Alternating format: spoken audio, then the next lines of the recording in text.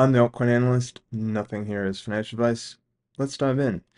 Before we get into the charts, I keep seeing the same comment that you guys think I'm depressed or something, or depending on if the market is green or not green, I talk a certain way. So this time there was actually a comment that got a lot of discussion regarding that. I've seen them in the past quite a bit too, but I'll address that with I have a mentor who had an opinion on some of the content I've been making. And it stems from if you film yourself in front of a camera and you talk in front of the camera, you might put on like what's called a news reporter voice, which is like not your regular voice. And so my mentor's recommendation was talk to the camera like you would a friend. And so that's something that I've been working on. And when the whole comment section either thinks I'm depressed or I have an I told you so attitude, I, s- I still have some work to do on that. But the whole idea is to build a better experience for the listener. So it's not really related to the market moves. And that was one of the suggestions. And it's also not related to like an I told you so type attitude because that was also another comment in there. But I just wanted to get that get that out in the air because I've started seeing these comments for like a few months, but recently this one got a lot of conversation in it. So I figured I would talk about that. But the first thing we're going to talk about is going to be on X, and this is from Plan B. And obviously this is like I think this has to be clickbait.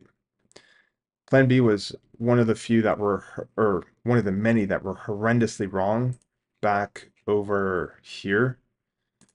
I mean, the list goes on and on about how many people were endlessly wrong back there. But Plan B was one of the people that have said we would be north of 100K by now. We would be in the banana zone by now, based on, well, I guess technically he didn't say that, but it was he would advertise it based on his stock to flow model if it played out. And I think previously that model has already broken, but I just commented I thought we were supposed to be at 100K by now.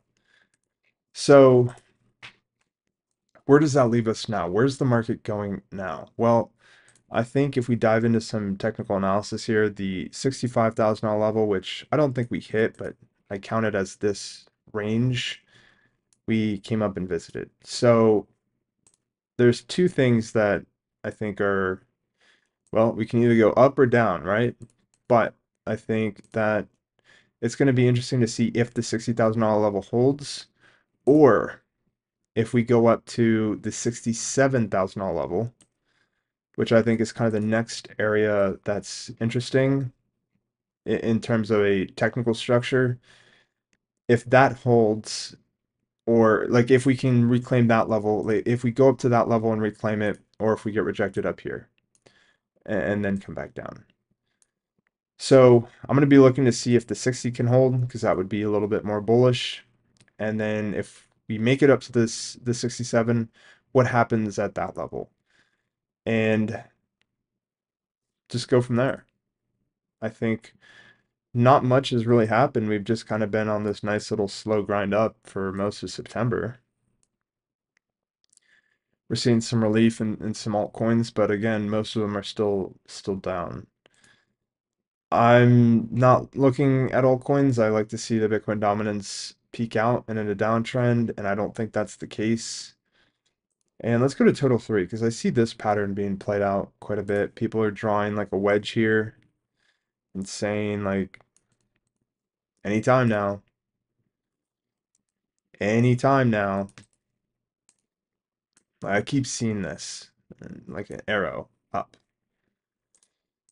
And unfortunately, this pattern right here reminds me of, why does everything remind me of Bitcoin back in 2017, 2018, where we have this nice little pattern here,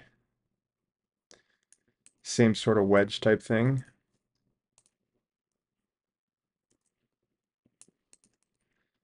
and we broke down. So if we go back to the total three, who knows?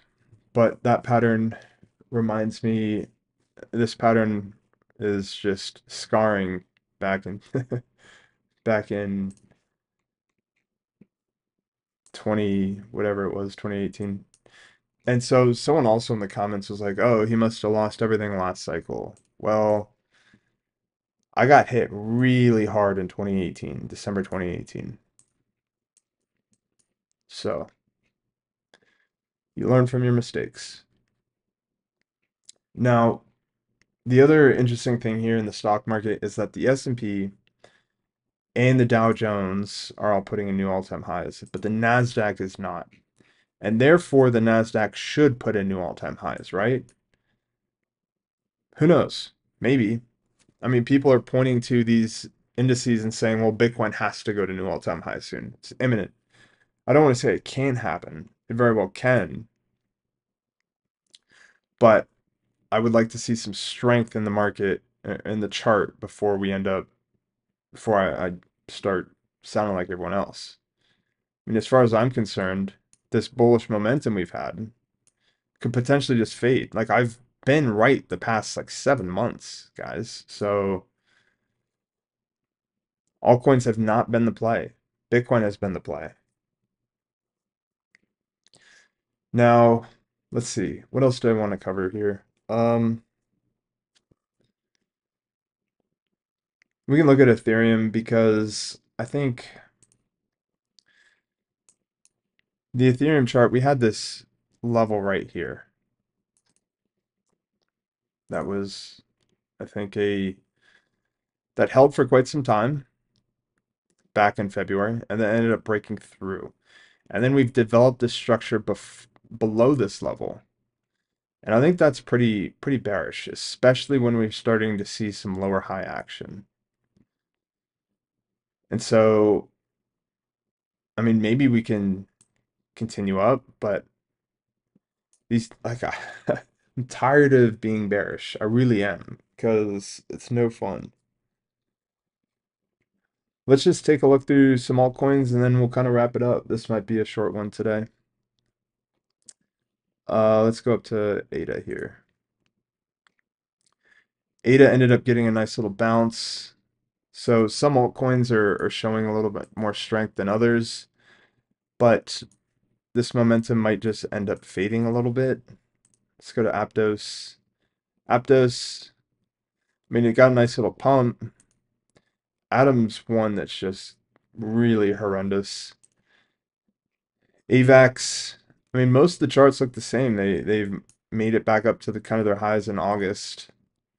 Dot, a little bit weaker than the rest of them. I know there's a lot of ICP fans in the comments. I see you guys. I mean, it is kind of making this. We'll see if this bullish momentum can continue for a few more weeks.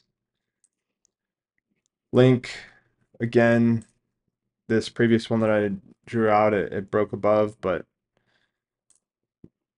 we'll see if these charts can break out. And then if we look at my total three